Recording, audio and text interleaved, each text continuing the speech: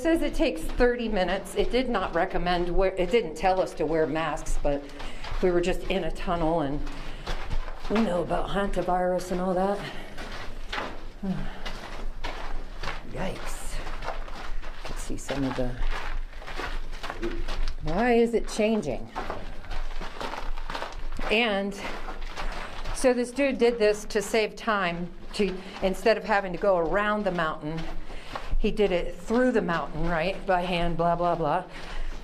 Well, when he got to a certain point, they put a road up. Oh my God, this is getting more and more creepy.